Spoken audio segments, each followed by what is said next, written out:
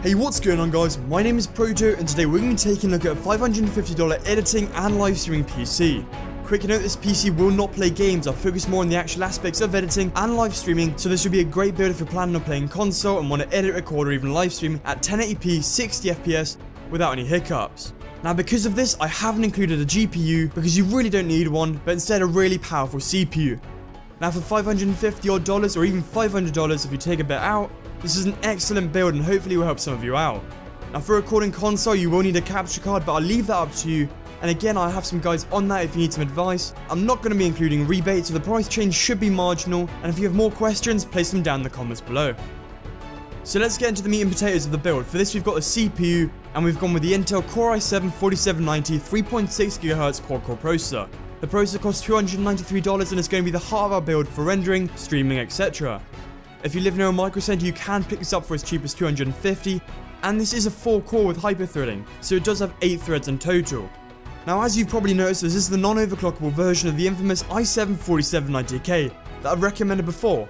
Now the difference between this and the 4790K is that the 4790K is overclockable and has a 0.4 GHz base clock boost, or improvement over this one. The 4790K is basically its older brother. Now for the most part you won't notice a difference, and going with a non-overclockable version saves us around $50. Not to mention that it does have a boost clock of 4 GHz. So for all of you non-techies, this means that when the CPU is under stress and performing a lot of tasks, it can push itself to the base clock of the overclockable version. Anyway, when you're live streaming and editing, you want to go with the best CPU you can get. Now this is where we've spent the majority of our budget, and due to how streaming works, the CPU is the most important part. This CPU will not hiccup, and if you can't afford this, then maybe look into an older i7 with hyper-threading or an i5. That said, with all your encoding and processing the CPU has to do, you probably won't get the same results and will have to step down your frame rate to 30 FPS or your resolution to 720p if you go with an i5. That is if you're streaming heavy games like Battlefield and titles similar to that. Now I did consider going with the AMD FX 8350 because of the 8 cores, but there are 2 problems with this.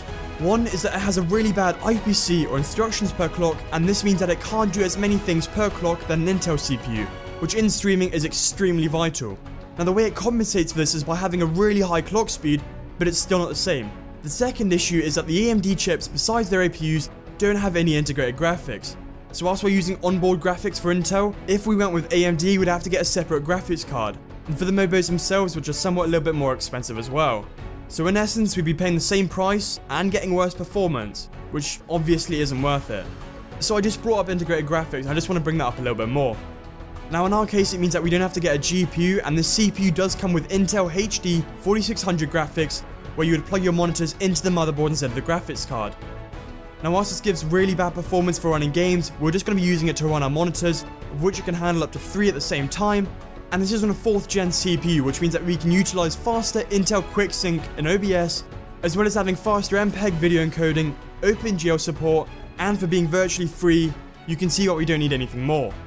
Now for an older generation like the Intel 400 graphics that you get in some of the older chips, this is roughly a 39 to 53% increase in synthetic performance. Now I just want to quickly mention that Intel quicksync in layman's terms is a hardware processing feature where the CPU uses the onboard graphics to encode or transcode information when you're streaming. Now you're probably scratching your head and asking yourself, well, what does this actually mean? Now what it does is it uses the onboard GPU to do H.264 encoding, and this drastically reduces CPU usage. Then again, the quality is lower than X.264. And this means that overall you do have the option, but with the CPU you've got no problem pushing great quality on the regular X.264 encoding method. Now since the CPU does come with a stock cooler and we're not going to be doing any overclocking, we don't need to buy an aftermarket cooler. It's an option if you find the one they give you too loud, but it'll work for what we're using it for. And so for the motherboard, we've got the ASRock H97M Pro 4 Micro ATX LG1150 motherboard, costing us $63. Now this motherboard is in a small micro ATX form, and so the overall form factor of the PC will be smaller and less intrusive. And it is on the H97 chipset, which means it's almost identical to a Z97 board, but doesn't support overclocking. And since the CPU doesn't support overclocking, this isn't going to be a problem for us, and means that we can save some money by not paying for features that we don't need. Although it is a micro ATX board, it has 4 memory slots instead of the usual 2, so that you do have the option to add more RAM in the future if you want for something like editing, or if you find the kit I've included is enough.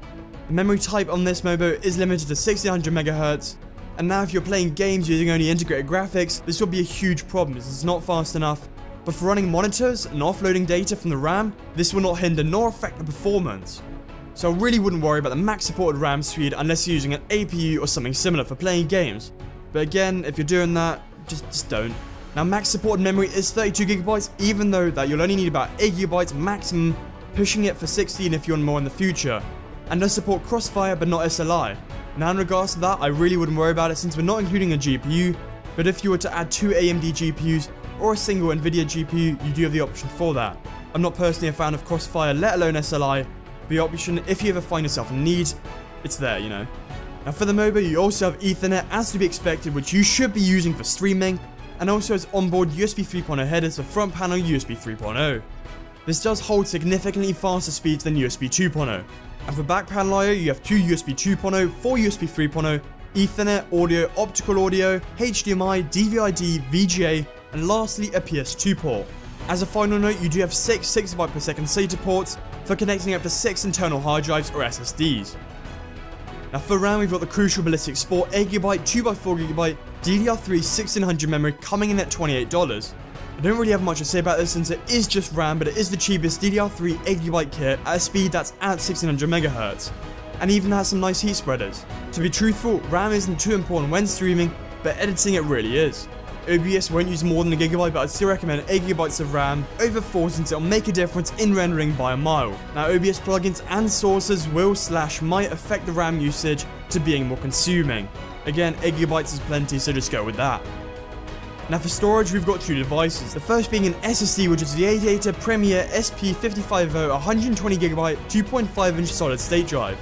This does cost us $40 and has a good balance between price and speed, where you're saving about £10 or more if you're going with a Samsung or Kingston. So for this SSD, it's where we're going to be installing all of our OS and primary applications, such as your editing programs, OBS, and the rest. Now this isn't a lot of space to be honest, but you can always add more, and for this purpose it is enough. If you don't have $550, then you can always remove this, use the other drive I'll suggest in a moment, and when you have money just add another one. From there you can use a free SSD migration tool. It's not as difficult as you think, and getting an SSD would also make the overall experience better, especially when you're booting the computer or loading applications. Now the second is the Western Digital Caviar Blue 1TB 3.5-inch 7200 RPM internal hard drive, costing us $50. Now this is a great drive and will be a mass storage solution for your PC. This is where you'll keep all of your video files, edits, gameplays, and other archives on here. This, along with the other models, has a really low failure rate, and Western Digital are extremely reliable. When you pair this with an SSD, it's a killer combination between speed, capacity, and price. 1TB for a lot of people will be more than enough. Now at this point, I'd normally recommend a GPU, but for streaming, it's not that important and doesn't do too much. Now okay, so to clarify, OBS does use the GPU for things like compositing all the different layers into one stream, scaling, and anti-aliasing.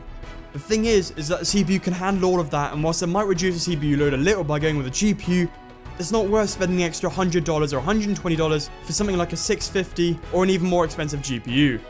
For editing, GPUs either support CUDA or OpenCL, but unless using Adobe Premiere, you don't really need it. For example, Sony Vegas does have the option, but it doesn't support the majority of newish GPUs. If you have the money, then sure, go and invest in a 750 Ti or something like that, but it's really not necessary, and I can't imagine it being a worthwhile improvement. So next we have the case. Now for the option I went with is the Cougar Spike Micro ATX Mini Tower case. It does cost $34 and is perfect for the price. It's also a small micro ATX case, and so it requires less space than a mid tower, not to forget that it does also support USB 3.0 for front panel I/O. Internally it has room for 2 drives, so you will need to buy a cheap 3.5-inch to 2.5-inch adapter for your SSD to be secured into the case. It does have room for 2 5.25-inch bays for something like a hotstop caddy, DVD drive, etc. and an external 3.5-inch drive bay for something like a card reader. Now overall this is an extreme budget case, and whilst it does lack some features like good cable management and more drive bays for the price, it's definitely not bad. And lastly, we need a power supply. Now in this case I went with the EVGA 430W 80+ certified ATX power supply, costing us only $34. Now right now with a promo you can get it for $24, and 430 watts is more than enough since we're not going to be using a dedicated graphics card. This isn't the most impressive PSU, but it's cheap, has 80+ efficiency, and has still enough juice if you want to add something like a 750 Ti. Overall, the price of this build is $551.82, but when you factor in rebates, it goes down by $20, and if you live near a micro center, the overall bill will be $60 cheaper. I can't exactly show benchmarks since we're not planning to be running games in this, and synthetic ones like Cinebench or Passmark won't really help you out. This build won't have a problem in streaming 1080p 60 FPS or rendering in Premiere, After Effects or Sony Vegas at all. Anyway guys and girls, this has been Proto, and hopefully you have enjoyed this week's video. If you have any questions, I'd love to answer them, and if you do have any requests, leave them down in the comments below. And next week's video is going to be the start of a Sony Vegas editing series, and I hope you're all hyped for that. Give this video a like if you've enjoyed it, and subscribe for more of my content. This has been Proto, thanks everyone.